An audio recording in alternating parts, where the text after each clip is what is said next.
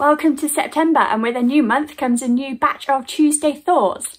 September for most people means a new academic year, and that is exciting, whether it be a new school, a new class, or new students that have arrived. There might be new friends to be made. If this isn't the case, hopefully you've still got loads of friends, but inevitably there may come a time where you don't always agree with what they do, or you might argue or be disappointed by something they have said or done.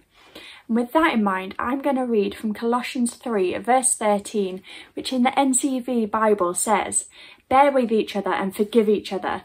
If someone does wrong to you, forgive that person because the Lord forgave you." I want you to remember one vital bit of information.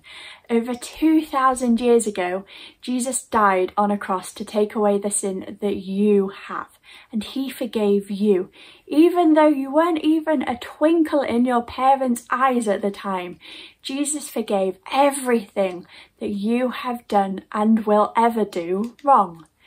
If Jesus did that for you, even though he didn't know you and you don't deserve his forgiveness, I think you should be able to forgive your friends and your family. Going through school or college or university or whatever it is can bring a lot of stress and pressure for you and everyone around you.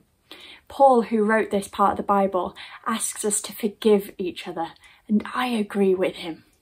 That's it for this time, guys. See you next time. Bye.